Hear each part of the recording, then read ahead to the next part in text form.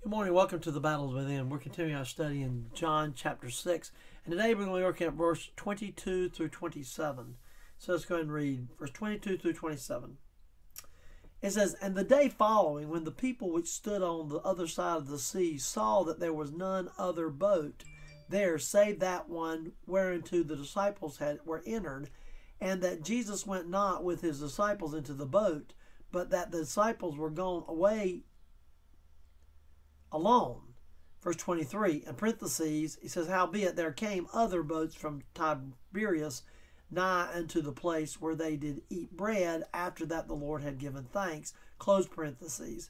Verse 24 said, "When the people therefore saw that Jesus was not there, neither his disciples, they also took shipping and came to Capernaum, seeking for Jesus.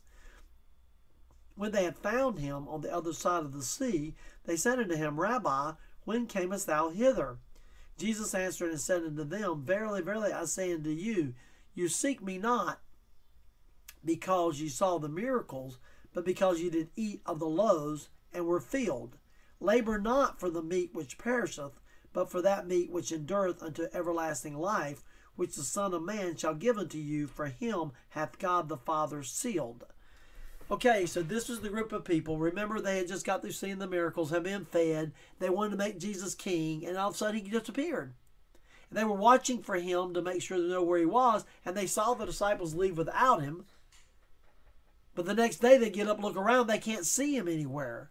So perceiving that he had already left to the other side, they get on boats and they travel to the other side, heading toward Capernaum. Well, when they get there, they say, "How did you get here? How did you get here? We saw your disciples leave without you, but how did you get here?" They were still wanting to make him king. They were still trying to talk him into becoming king. That's why Jesus never had that desire, because that wasn't his purpose in life. So he goes on and says that Jesus said to them here in verse 26, "Verily, verily, I say unto you, ye seek me not because ye saw the miracles, but because ye did eat of the loaves and were filled." See, these men wanted more food. They wanted more of that food. Can you imagine the food of Jesus? Yeah, he took the fish and the loaves, and they had their fill. They ate and they were full. These men probably hadn't been full in a long time. "Labor not for the meat which perisheth, but for that meat which endureth unto everlasting life, which the Son of Man shall give unto you, for him hath God the Father sealed." He said, don't spend all your time and worrying about food in this lifetime, but spend your time doing something for God. See, the key is focusing on God, not on food. Food's going to come and go. All of us eat too much food here in America, or most all of us here, in the way I do for sure. But that's not what we need. Focus. We need to fill our lives with the Holy Spirit. Fill our lives with reading God's Word. It's not an easy thing. We want to do other things, watch TV, or just rest. What I call mindless fodder sometimes. And there's not really anything wrong with that, but we make sure that it said, "Labor not for the meat which perisheth." Verse 28, "Then said they unto him, What shall we do, that we might work the works of God?" What do you want us to do then? He said. Jesus said unto them, hold on, I jumped ahead. I'm sorry. Jesus said, "Verily I say unto you, you seek me not because ye of the miracles, but because ye did eat the bread. Labor not for the meat which perisheth, but for that meat which endureth forevermore, which the Son of Man shall give unto you, for him hath God the Father sealed." So we see the key is the Holy Spirit fills us with God's Word, with God's Spirit.